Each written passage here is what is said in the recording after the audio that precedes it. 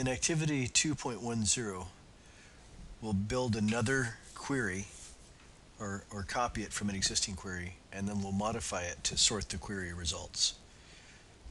So we'll take the 2A instructors IDs query, double click that.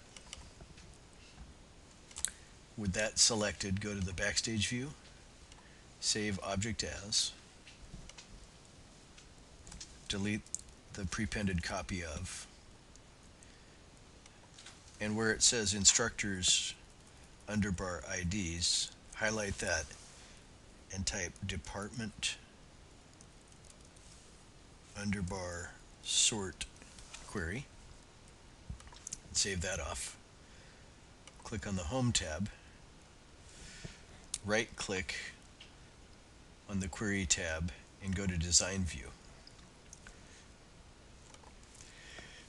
Now, if you'll notice in the design grid of the Query Design tool, there's a row called Sort.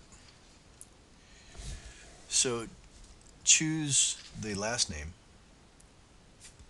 field and click in it, and you get a drop down box. Drop it down and select Ascending. So now when we run this query, it will select just these rows and it will sort last name in ascending order. Click Run to inspect your results. So last name should be sorted A to Z, and it is. Return to Design View and go to first name, click in that sort field and select Ascending. Now click Run, and we should see the last name sorted A to Z with the first name sorted A to Z within each last name. So if we have any duplicate last names, and let's scroll down here to see if we can find some, and we do, Whittemer. Notice that Christian and Deborah are CD in alphabetical order. Now, staff shows up in the S's, but it has no first name, so it's gonna. That's still logical within the sorting scenario here. Okay, lastly, go back to Design View and go to the Department Sort row or sort box and click on Descending and click Run. And now let's take a look at this.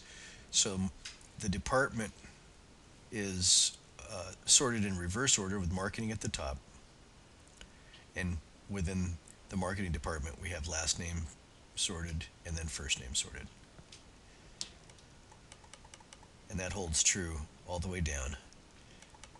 And when we look at Whittemer, which both happen to be in the accounting section, we'll notice that department is sorted as the outermost, and Whittemer is supported as the second outermost, and then the first name is sorted as the innermost.